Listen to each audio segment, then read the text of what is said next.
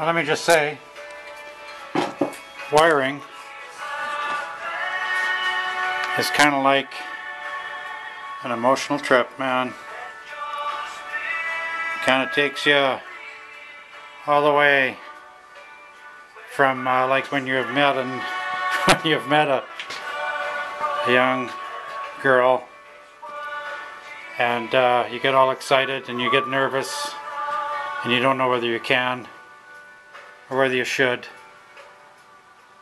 and then you move into, okay, we're having at her, and you move all the way through confusion because you forgot all kinds of things that you shouldn't have. You kind of got to get started all over again.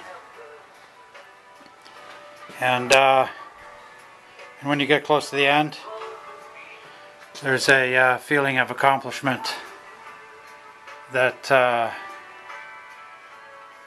you just can't get with anything else. And there's lots to do yet.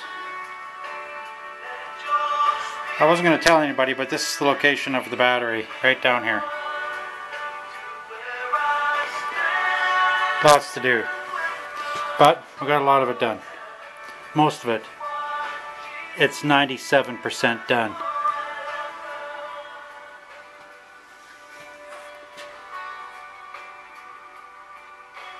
Yeah, wiring, mostly.